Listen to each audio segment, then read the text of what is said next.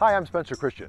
On this episode of Tracks Ahead, we'll look at New York's impressive Hellgate Bridge, visit a father and son whose passion is collecting vintage Lionel trains, and we'll explore the fabulous Terry Gorge in southern New Zealand. But first, most of us at some point in our lives wanted to run away and join the circus.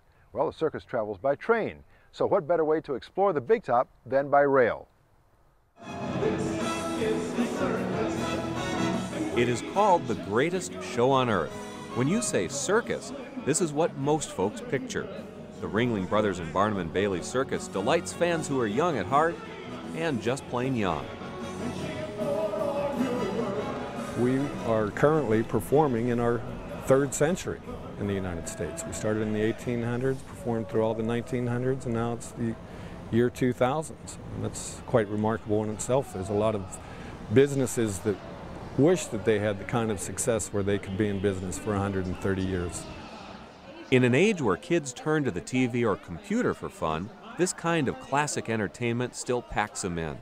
And this, all of this, still gets from place to place in classic fashion. Well, it's more economical to move it by rail. You know, the fleet of trucks that we would need to move this show would be astronomical. We have 42 wagons on each unit right now, as well as our animals, as well as our performers.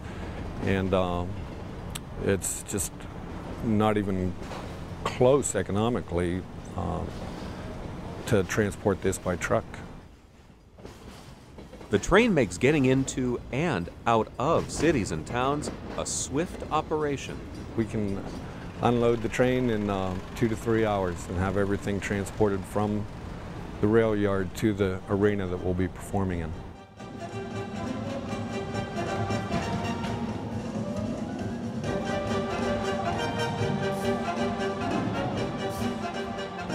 When the greatest show on earth is over in one town, a teardown begins with almost military precision.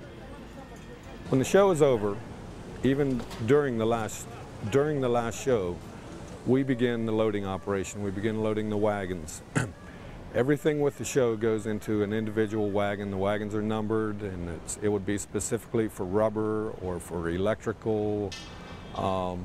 It could be for props. It could be for wardrobe. Every wagon has a specific item that gets loaded into it.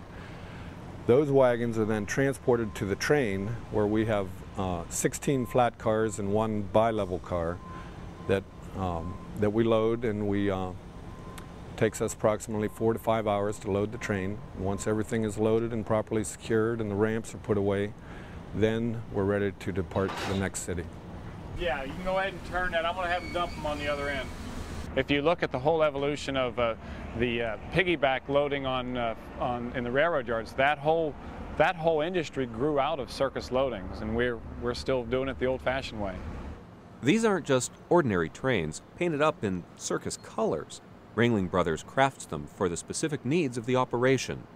We're in Palmetto, Florida right now at our railcar recycling operations, and we opened in September of 1992.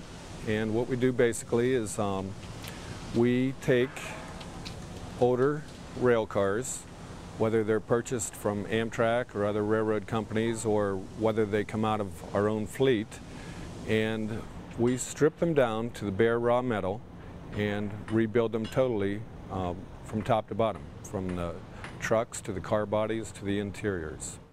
There are 8 different kinds of accommodations, different versions for different members of the team.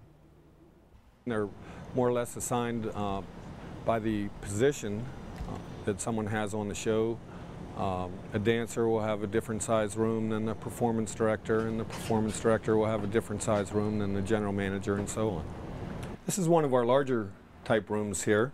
This has a full-size bed with a twin bed up top, and the dinette area also converts into a sleeping area if needed as well. This room has a 4-burner range and an oven. Comes with microwave, full-size refrigerator, and all of our cabinets have special knobs on them to prevent vibration while the train's moving. You have to pull the knob out, and then it opens easily. When it's closed, it's secured. These coaches here will become homes for people on the show. They'll be homes to performers and or staff members. and they'll be their homes for 2 to 4 years for performers, or for staff members it could be for the length of their career.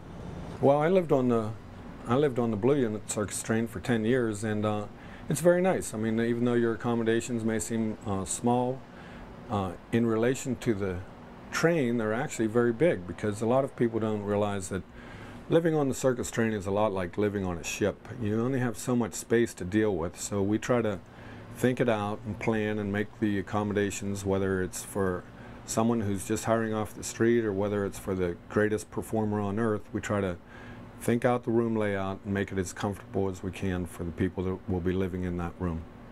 When I first came here, I lived in a very small room, but I also lived on a car with about, I guess, 12 other girls.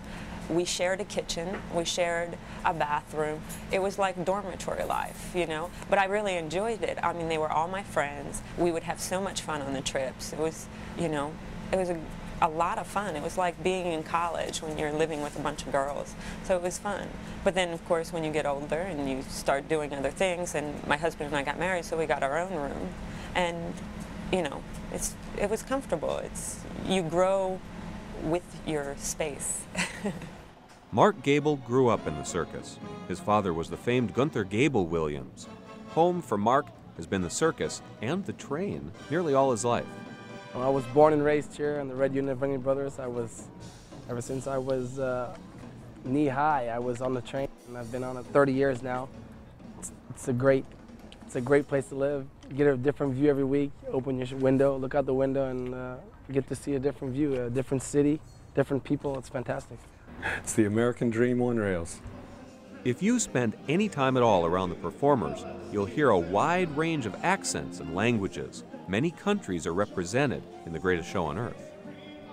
Life on the train is like a mini United Nations. We've got people from Czechoslovakia and Russia and China and all of the European countries, as well as America and all the different states in America, and everyone gets along just fine together. I wish that the world governments would look to Ringling for some of their political problems. This is not just a temporary place to store your clown shoes. This is a rolling community, and it doesn't have the fly-by-night feel of some kind of motel on wheels. It's home.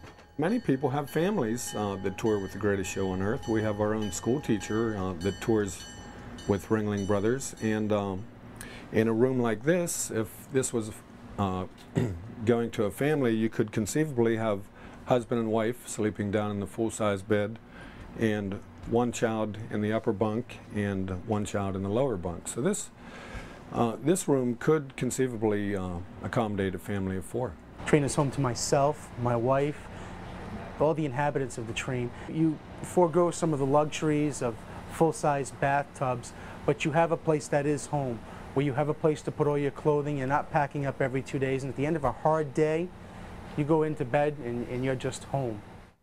One luxury you don't do without is good food, right here in the pie car aboard the train. I bring them in items that I get out of magazines. Say, can you make this some night? I made them. We made. What'd you make for the last barbecue? It was excellent. Crab bisque. Crab bisque. Big old pot, because I'm from New England. I'm a New England boy, and he made a big old pot of crab bisque, and nobody thought it would go. It was the first thing going. It's a magic, and it has to be in your heart. And he works, and he does his best, and he makes some of the best shepherd's pie, omelets. I can personally attest, the man is personally accountable for at least 15 of my 70 pounds I've put on. If you've ever dreamed of running away to join the circus, make sure life on the rails is part of that dream. And if your dream comes true, you'll be a member of the family that puts on the greatest show on earth.